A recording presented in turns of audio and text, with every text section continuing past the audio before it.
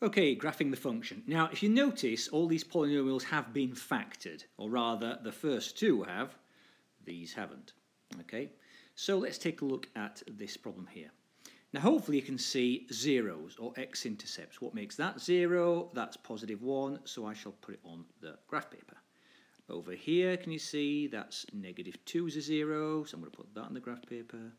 And of course here, when the x by itself factored out, you don't have to worry about the number, x equals 0, remember that?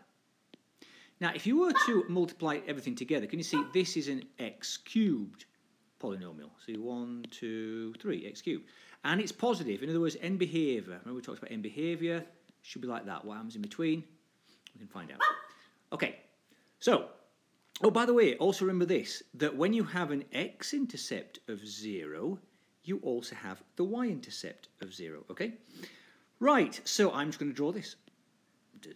Hit that, kind of. I've just totally missed them all, but kind of something like that, okay? Hitting the, maybe I should just totally do that again. There you go. Dog's barking. And there we go. Okay? So that's what that should look like.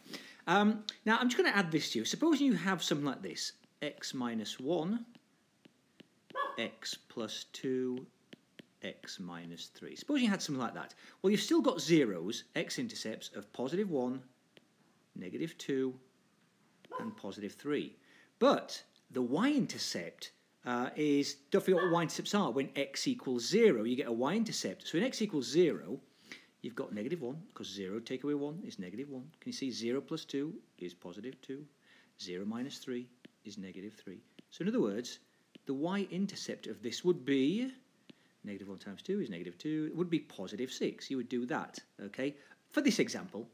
But most of the time, like this one here, when you've got an x of 0, the y-intercept is also 0. So just remember things like that. If you don't, you actually have to work out what the y-intercept is by putting x equal to 0. It's easy to see the x-intercept, but not as easy to see the y-intercept. Anyway, I'm going to do one of these that needs factoring, okay? So again, it's a positive x cubed. End behaviour will be something like that. Okay.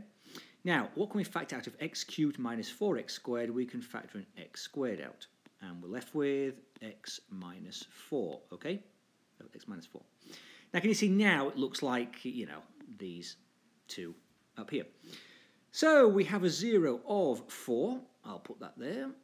And we've got 2, now remember this one, we've got 2 x-intercepts or zeros of 0. Remember when it's just by itself in front, that's x equals 0. So normally I would say it should have 3 x-intercepts. Okay, well I can only see 2 here, of course, on the graph. But then don't forget the 0 is repeated, so it just have 3. So to draw that, remember, again, rises to the right, and don't forget touches and turns. So when you've got an even amount of solutions, multiplicity 2 or multiplicity 4, that's what that should look like. Okay?